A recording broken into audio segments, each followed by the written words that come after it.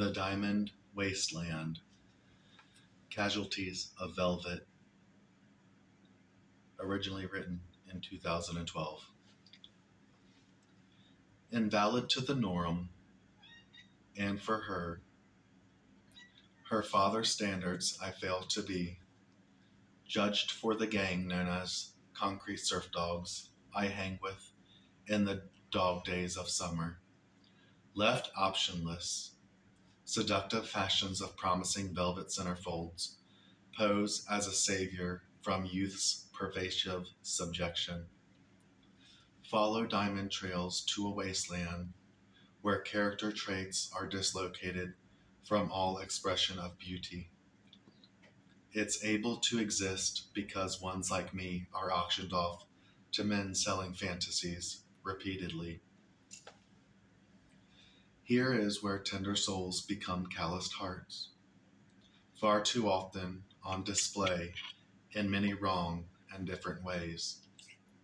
All that is left in the aftermath of this auction are casualties of velvet, forever remaining in this vacant wasteland, absent of beauty.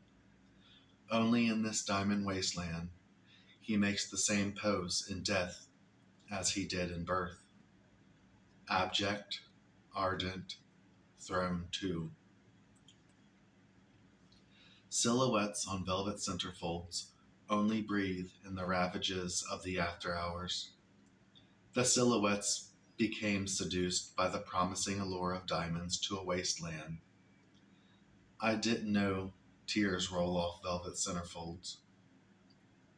In those centerfolds I'm photographed, my face's somber expression through the mask as I'm watching passerbys steal trophies. As this is happening, the false-hearted laugh and the lost worship me. The expression on my mask is the same one as a casualty of velvet. These words write themselves from experience. These words are from me, a casualty of velvet. In these centerfolds, he became more famous in death than in life, but he never died.